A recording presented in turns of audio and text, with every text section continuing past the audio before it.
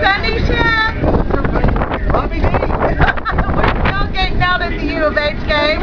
And today we're going to bring to you some stuffed pistolettes. I'm going to show you how I stuff them, and then we're going to grill them. So I've got me some French baguettes because I couldn't find pistolettes. They're kind of hard to find in Texas, but I found full-on baguette French roll at Whole Foods, y'all. Whole Foods Sugarland.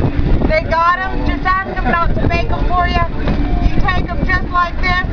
You slice one end off after you quarter them, and you just run your knife around in a circle, and that middle is going to pop right out just like that, leaving you a fabulous place for your stuffing.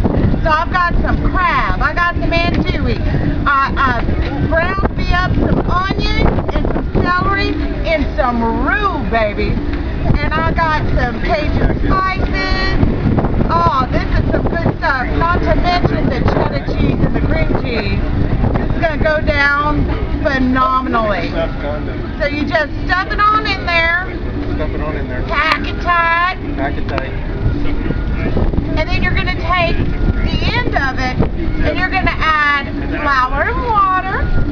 Flour and water. And whenever you add your flour and water, that's going to make a little glue, just like that. It's going to bake together for you.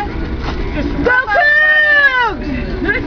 Rip off that end and wrap it in your foil. It's going to go straight on our grill, and we'll be ready to eat them in about 20 minutes. Y'all come back.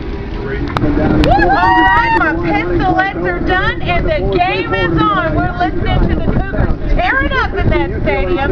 And I've got my pistolettes right here and my niece Brianna. Just love her. Let's tear one of these open. You want to share one with me? Tell me what you think. We'll see if they're any good before we share them with anybody else. So you just pop it on out like that. We're going to break it in half. What do you say? Easier said than done. Oh, look at that gooey deliciousness all inside. Here, I'll give you that one. I'll take this one. Before he is found there by Maxwell Chu and Dayton Jones. Joe's a heck of a football player, but let me tell you what, he hasn't played against the Crab, andouille, and cheese, y'all. Y'all enjoy it. Have fabulous, fabulous football games all football season long, and I'll see you next week.